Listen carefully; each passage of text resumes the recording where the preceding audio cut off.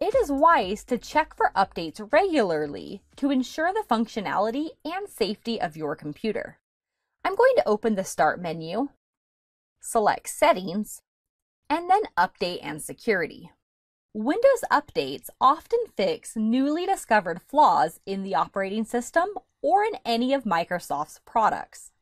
I will open Windows Update. I can select Check for Updates to check whether there are any updates that need to be made.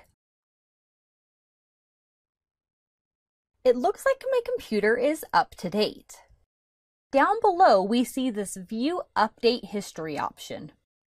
If I select this, we are provided with updates that have been installed on the computer and the dates on which they were installed.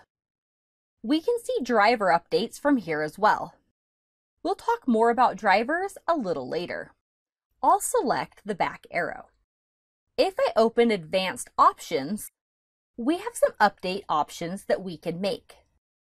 I want to receive updates for my other Microsoft products when Windows is updated, so I'm going to make sure this is turned on. I am also going to make sure Show a Notification when your PC requires a restart to finish updating is turned on. We also have the option to pause updates.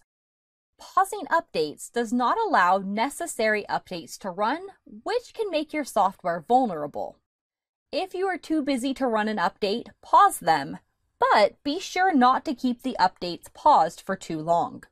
The longest you can pause updates is for 35 days, after which you should run updates immediately.